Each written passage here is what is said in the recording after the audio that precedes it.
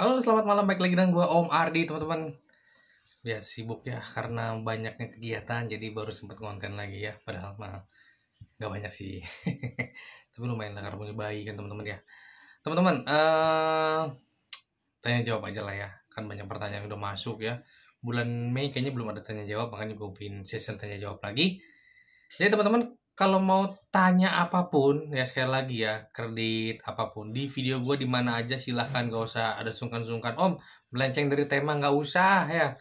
Tema apa aja, nanya apa aja silahkan. Karena kan demi kepentingan teman-teman juga kan. Ya nggak mungkin gue sendiri bisa berbagi ya. Jangan lupa kunjungin sosmed gue yang lain. Kalau mau lebih detail lagi, teman-teman lihat di playlist ya. Nanti listnya ada kan di playlist ya, buka sesuai segmen yang teman-teman pengen, apakah tentang jaminan kah atau tentang KUR 2023, semuanya ada teman-teman ya. Gue udah bikin ratusan video, jadi teman-teman bisa buka ya. Teman-teman, kita langsung tanya jawab aja ya. Yang gue share adalah pertanyaan-pertanyaan yang layak untuk dibahas ya, nggak kalau cuma, bukan berarti yang lain nggak layak, nggak, cuman ini pertanyaan-pertanyaan yang mungkin secara teknikal ya sih, teknikal butuh pemahaman lebih ya. Sebenarnya udah gue jawab sih, mungkin seperti biasa ya, bisa lebih detail lagi kan, lebih ngomong lebih enak. Oke, pertanyaan pertama dari Mas Yakuza-san. Waduh, dari Yakuza nih.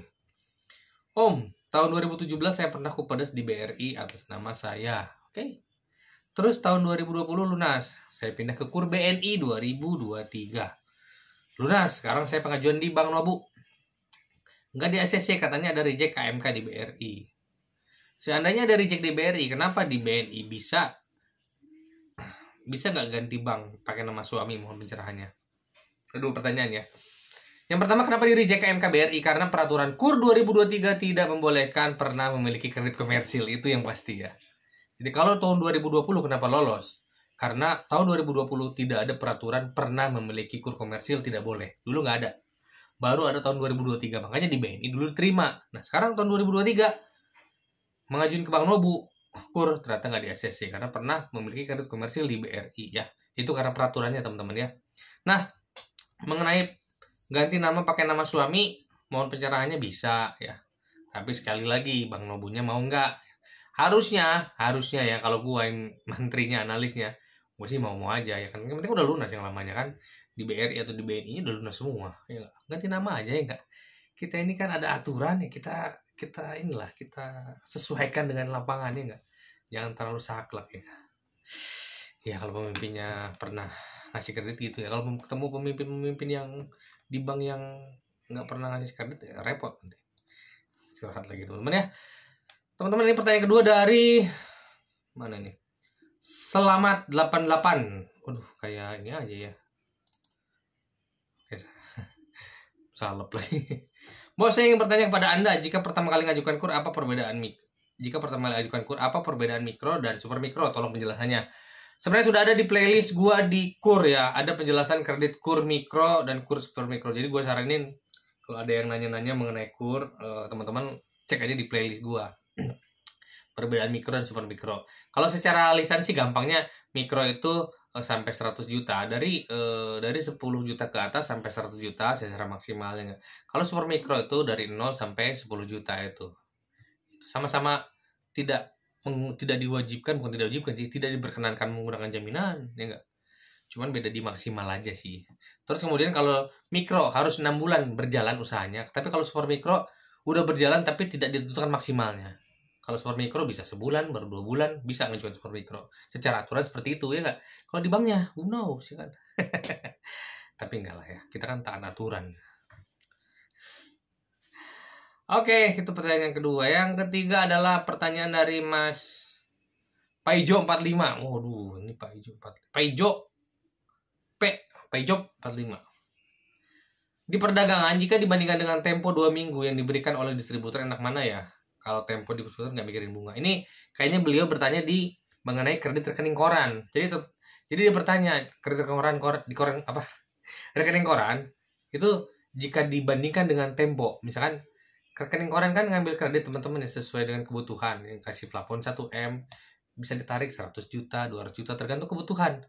Enak mana sih Om dibanding dengan distributor, dikasih tempo? Kan sama aja ya nggak? Misalkan suppliernya suppliernya ngasih tempo 2 minggu, suppliernya ngasih tempo 1 bulan. Apa bedanya sama ngambil rekening koran, kredit koran, terus bayar ke supplier kan? Nggak mikirin bunga lagi kalau saya kasih tempo sama supplier. Enaknya seperti itu sih, ya nggak? Karena ya enak aja, ya kan? Suppliernya nggak, kita ngasih punya utang ke supplier, nggak kita punya utang ke bank, gitu intinya gitu lah ya. Jadi enak dong, kita punya utang ke supplier sama utang bank enak. Jadi kalau utang supplier nggak mikirin bunga, kalau utang ke bank mikirin bunga akhir bulan, ya nggak?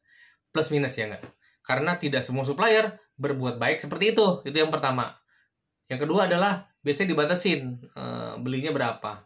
Misalkan beli secara tempo tuh berapa, dibatasin ya nggak sama suppliernya. Atau ya seperti gue bilang, dibatasin secara orang-orangnya kan, hanya orang terpercaya ya. Terus kemudian kalau sama menurut gue, memang sih nggak dikasih beban bunga. Cuman menurut gue ya, dan pengalaman debitur gue yang lain, kalau kita bayar cash ke supplier kita sama dikasih tempo sama supplier kita, pasti harganya beda ya nggak. Cashnya dari mana ya, kita ngambil dari bank, berarti rekening koran kan, dimasukin ke supplier kita kan, bayar cash ya nggak. Kita bayar bunga ke bank ya nggak, tapi dapat barang lebih murah ya, plus minus lah ya teman-teman. Pikirin enaknya ngambil rekening koran, kredit koran, atau minta tempo dari supplier. Ya seperti gue bilang, nggak semua supplier baik hati mau ngasih tempo, kecuali orang-orang yang sudah berlangganan lama ya kan, pedagang-pedagang kecil yang sudah track recordnya ketahuan, mau tuh supplier ngasih tempo. Tapi kalau yang baru kenal, mana mau, setahu gua ya kan? Malah disuruh membuat garansi, bank garansi ya kan, karena mungkin suppliernya masih ragu dengan kemampuan usaha teman-teman. Dimintain lah garansi bank. Mana bikin dong garansi bank ke bank BUMN misalkan, seperti itu. Nggak semua supplier ya baik hati ini gitu. Makanya ada kredit rekening koran, itulah terciptanya kredit rekening koran, karena tidak semua supplier mau ngasih tempo kayak gitu ya teman-teman ya. Oke, pertanyaan selanjutnya. Oh maaf, melenceng pertanyaan. Izin bertanya, apabila agunan bersertifikat rumah atas nama orang tua, apakah bisa dijadikan agunan KUR? Apa syarat-syaratnya? Terima kasih. Bisa teman-teman ya, bisa. Syaratnya apa? Kartu keluarga, surat nikah orang tua, KTP suami istri orang tua ya. Maksudnya segala sesuatu, identitas, kartu keluarga, surat nikah, pemilik jaminan dalam ini orang tua, dimintakan kopinya ya enggak, karena itu buat kebutuhan di banknya, satu lagi kebutuhan di pengikatan di notaris. Oke? Bisa-bisa aja. Pertanyaan selanjutnya. Kalau untuk jaminan sertifikat, apakah semua bank perlu pinggir jalan? Sebenarnya kalau gua berbaiki ya, bukan di pinggir jalan sih, lebih ke punya akses jalan ya enggak. Akses jalan berbentuk apa? Bisa jalan besar ya enggak. Lihat di sertifikat, teman-teman ada sertifikat hak milik, lihat di peta, itu ada akses nggak ke sertifikat teman-teman. Walaupun jalan kecil ini jalan atau ini gang, itu nggak masalah ya. Yang membedakan nanti adalah maksimal kreditnya. Kalau teman-teman jaminan rumah kecil di jalan gede, itu nilainya pasti besar. Jaminannya ya, secara jaminan bukan kreditnya ya, secara jaminan besar. Kalau teman-teman di jalan kecil, pasti jaminannya lebih kecil nilainya. Nanti di gang sempit, beda lagi nilainya. Tergantung akses ya nggak. Semakin besar akses, gue rasa akan penilaian per meter, harga per meter tanahnya mungkin akan semakin besar. Wajar, tergantung lokasi juga sih. Tapi yang penting adalah punya akses ya nggak. Cek sertifikatnya, cek petanya, ada akses jalan nggak. Itu ya teman-teman. Oke. Pertanyaan selanjutnya dari Ikim Supriyatna. Angsuran pertama dan pinjam pertama. Ini perawan kredit nih. Pencerahan dong om, saya baru tadi bayar angsuran 456 sekian. Di ATM sisa 50. Tadi setor angsuran 450. Masuk ke tabungan 450. Jadi 500.000 kan? 450.000 dimasukin. Saldo yang ada 50.000 ya, total 500.000 ya enggak. Apakah otomatis terbayar angsuran bulan ini? Terbayar lah. Kan angsuran cuma 456 ya enggak? 456.000. Sementara dia saldonya ketika dimasukin 450.000 jadi 500.000 totalnya kan. 500.000 dikurangin 456.000 masih ada sekitar 44.000.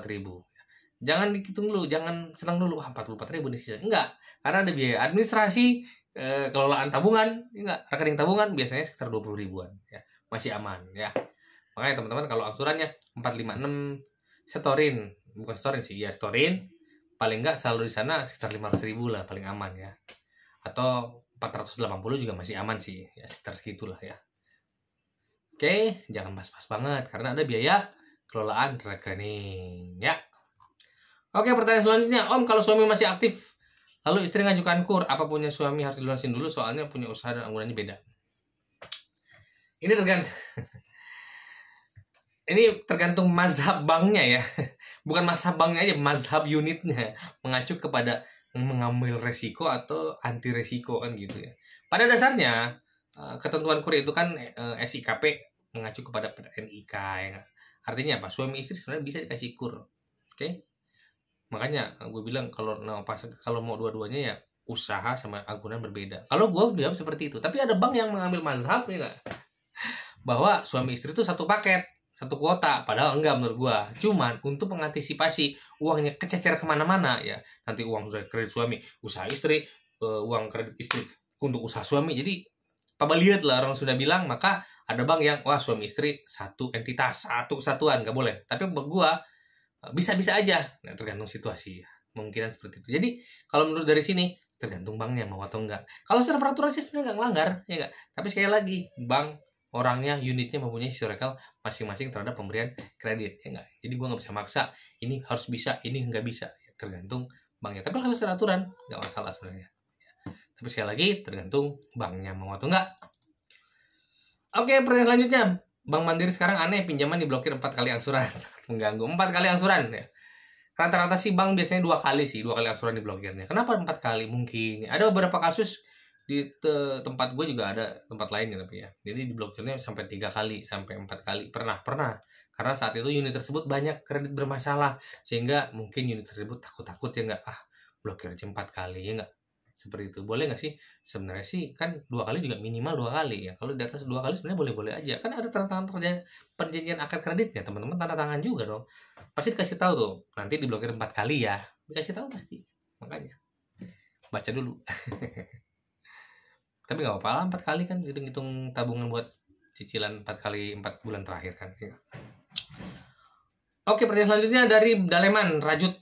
Om, kalau belum punya rekening bisa ajukan pinjaman nggak? Jadi buka rekeningnya kalau sudah cair. Ya, tergantung banknya ya, tergantung produknya. Kalau kur menurut gua kalau belum punya rekening bisa kok ngajukan. Tapi kalau kredit retail ada bank yang harus punya rekening dulu, misalkan 6 bulan dulu. Itu misalnya rekening tabungan, rekening giro, harus punya rekening dulu baru ngajukan kredit. Seperti ada bank seperti itu ada.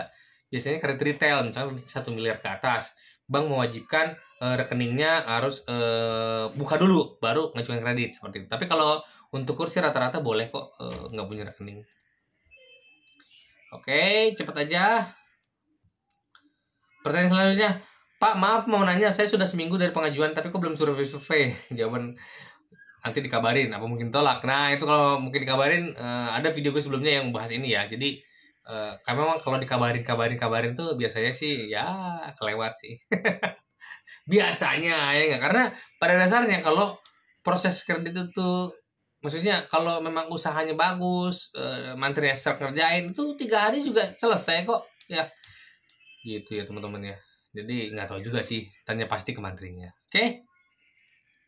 Cepet aja ya. Bang, mau tanya sudah di aksesnya tinggal survei kepala pimpinan terus saya cancel, apa dampaknya? Dampaknya sih tidak ada ya. Kalau masih proses tiba-tiba teman cancel tidak ada sama sekali ya teman-teman ya. Kecuali sudah misalkan kalau kur ya sudah ditambahkan ke SIKP dan teman-teman pengajuan barunya. Nah, itu kalau di cancel susah cancelnya karena apa? Di SIKP-nya nanti gantung ya kan. Teman-teman gak cair kreditnya, tapi teman-teman seakan-akan punya kredit kur gitu, misalkan seperti itu. Tapi kalau pada umumnya kalau masih survei ya di cancel nggak ada dampak apa-apa kok, aman sebenarnya. Dampaknya paling dikeselin sama petugas banknya aja. Oke, pertanyaan selanjutnya Bang, bahas cara capai target kur, marketing kur dong. Bahas cara capai target ya, cari-cari link ya nggak, cari-cari link dengan KCP bank tersebut ya nggak. Loyal, membuat nasabah-nasabah loyal sehingga banyak nge-referral ke kita ya kan. Jadi kita semakin terkenal, wah proses di Omar itu cepet tuh kurnya, cepet retailnya, jadi Komardi aja ya terkenal gitu kan. Nah itu kadang-kadang hal seperti itu memang harus famous dulu, harus terkenal dulu biar di-referralin orang yang bagus-bagus ya nggak, hati-hati ketemu calo kredit ya. Oke, pertanyaan terakhir adalah Om, saya kan udah pengajuan, sudah disurvei sama material, terus kata material lengkapin berkasnya, berkas sudah lengkap, terus kata materialnya mau disurvei lagi sama bosnya, tapi belum disurvei, alasan materialnya bosnya di dalam padat. Kira-kira bisa nggak? Kalau pemimpinnya kunjungan, memang kadang-kadang teman-teman harus sabar-sabar dikit. Karena apa? Mantrinya aja mau ngajak pemimpinnya juga mikir-mikir. Dalam artinya mikir-mikir, aduh si bosnya punya waktu nggak ya? Kalau saya ngajak sekarang, bosnya bisa nggak ya? Itu kan mantri mikir-mikir tuh ya. Jadi ya itu sih gue pikir nggak ada apa ya, nggak ada obatnya lah. Jadi harus sabar ya. Tapi kalau memang cuman karena nunggu jadwal padat sih menurutku sih masih oke lah. Mungkin masih ada kemungkinan proses dan cair sih masih ada ya. Karena ya tinggal disupport sama bosnya kan. Ya nggak mungkin bosnya emang lagi sibuk habis lebaran kemarin kan. Sibuk untuk kunjungan beberapa tempat kan ya nggak. Ya. Oke guys, itu aja ya pertanyaan-pertanyaan yang masuk ya. Yang gue pilih ya. Yang menarik-menarik tentunya ya. Moga-moga semakin menambah wawasan ya nggak. Pasti dong ya nggak. Dan semoga teman-teman usahanya lancar ya enggak. Mau teman-teman dapat kredit, mau nggak dapat kredit itu nggak usah dipikirin teman-teman ya. Dengan dapat kredit teman-teman punya peluang lebih besar.